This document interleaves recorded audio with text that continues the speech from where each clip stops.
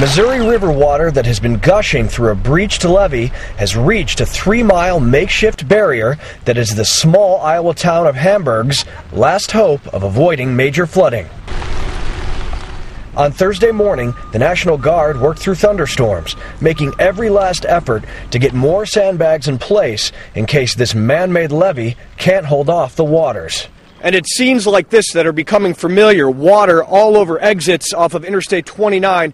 25 miles is shut down that reaches into the Iowa-Nebraska border.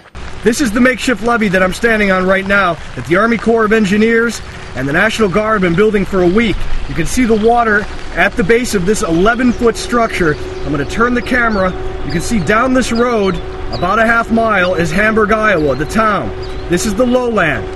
Over in the valley, they've dug these ditches to help contain the water if, in fact, it does breach this levee. There's high ground over there in Hamburg. Those people should be okay, but a massive effort and a wait-and-see game here in Hamburg, Iowa. The water that is pushing against the man-made levee is rising, and it's expected to reach over 5 feet. The town of Hamburg is hoping Mother Nature can be controlled. Robert Ray, Associated Press, Hamburg, Iowa.